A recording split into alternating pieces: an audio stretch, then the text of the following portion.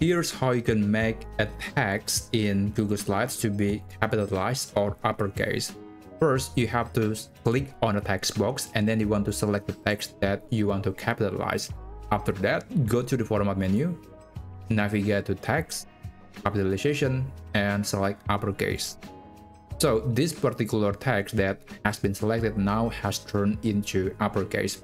But of course, the rest of the text in this text box is not being changed. You can also just click on any text box, like maybe this one, just select once. It's basically just mean that this text box is now being highlighted, and now you can apply all sort of settings into this text box.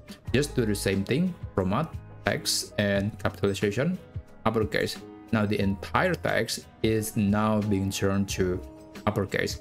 So that's just the basic of it. But how about the other text in this slide? There is also this text box that is basically unchanged. So how do you apply the same setting to multiple text boxes? First, you have to select all of them. You can use the cursor the same way that I just shown you.